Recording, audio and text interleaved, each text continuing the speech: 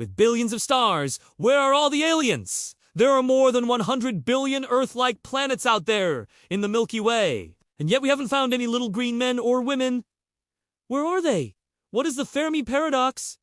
Let's find out. If you like science and tech stories, stay tuned for more. With over 100 billion Earth-like planets out there, you'd think that we would have found some kind of life already, right? Well, not necessarily! Have you ever wondered why we haven't found aliens yet? It seems like with so many stars and planets out there, we should have found some kind of life already, right? Well, not necessarily. This is known as the Fermi Paradox. First, noted by Italian physicist Enrico Fermi in 1950.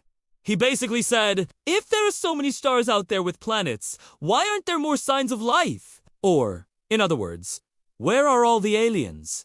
Let's do a little thought experiment. There are roughly 100 billion Earth-like planets out there in the Milky Way. If life evolved on even just one of them, we should have found some kind of radio signals by now, right? Well, maybe not. Maybe intelligent civilizations tend to self-destruct before they reach us. Maybe they see what's happening on Earth with climate change and pollution and war. And they do want to raise their level of technology. Maybe they've all decided to go off the grid and live in caves, or maybe they're all living in giant colonies under the sea. Who knows?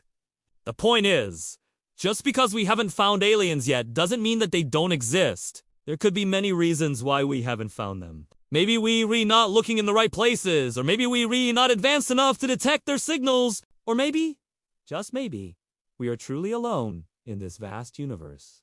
What do you think? Are there aliens out there, or are we truly alone?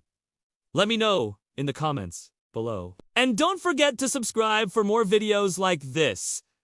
Thanks for watching. See ya.